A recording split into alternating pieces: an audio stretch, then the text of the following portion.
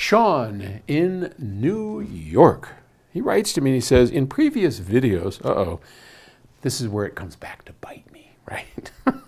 You mentioned that unless you own a full-range speaker, you will benefit greatly from subwoofers. Yes, I've said that multiple times. My question is, what is considered a full-range speaker? I know Vandersteen, starting from their Quattro series and up, have subwoofers built into their speakers. Does that make them a full-range speaker?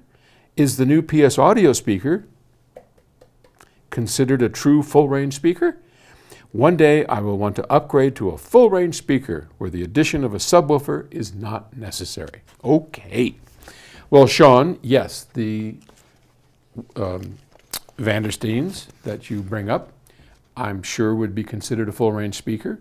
These, the FR30s, absolutely a full-range speaker. This goes down, it's flat down to about 25, 26 hertz. That's pretty full range. Does it go down to 12 hertz? No. But I would say anything that legitimately has in-room response, and we'll talk about that because that's something that's kind of important. And not everybody gives you an in-room response, but that's important because where do we play it? We play it in the room, right? So how it performs in the room is critical. But if the company you're looking at shows you specs of its in-room response, and that in-room response is somewhere in the 20s, and it goes up to beyond 20 kilohertz, that's a full-range speaker, any way you slice it. I hesitate to just make it that simple because a lot of the specs for speakers can be so confusing. I mean, it makes me a little upset that some of my fellow manufacturers use specs that kind of make people think, well, geez, this goes down, you know, but in the room it really doesn't. And that's kind of not fair. But whatever, I'm not going to get off onto a rant about that.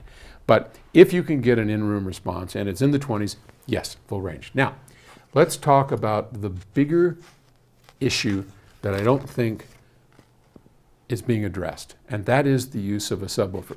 Yes, the FR30s, full range loudspeaker. Does that mean they don't need a subwoofer? No. Why is that? Well, for a very simple reason that has to do with physics. Sounds pretty fancy, right? Well, where this speaker is placed in this room is rather perfect, because I set it up, it's rather perfect for everything except bass. And if you take my book, The Audiophile's Guide, for example, one of the things we talk about is placement of the speaker for everything but bass, placement of the seat for bass, and doing the best you can.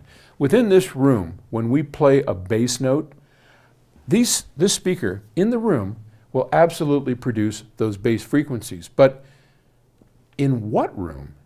Because every room has nodes, has suckouts, has boom and bust, right? In the Audiophile's Guide, we have our speaker designer, Chris Brunhaver, who's a double bass player. He's going boom, boom, boom, boom, boom, boom, boom, boom, boom, boom, boom. He has this great track. And we ask you to walk around the room and find the point where the bass response is the most even. And that's where you're going to try and place your chair.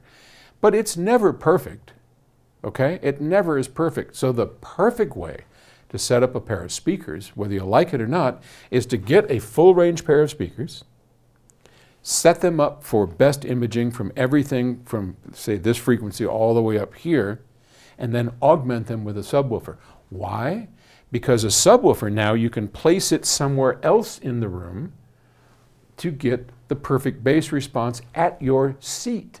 And that's the deal. And I've told this story 50 times, but what you simply do is you take that subwoofer, you put it on your seat, and you put on Chris's record on the Audiophile's Guide, and you walk around and you find where that is perfect. And then you take and put the speaker there. Now when you sit down, you're going to hear perfect bass. Not because this doesn't do it, but because where it is in the room is not perfect for those low frequencies. And that has everything to do with the room. So hope that helps. And I don't think a subwoofer is out of your life yet. All right. Thanks for the question. Talk to you later.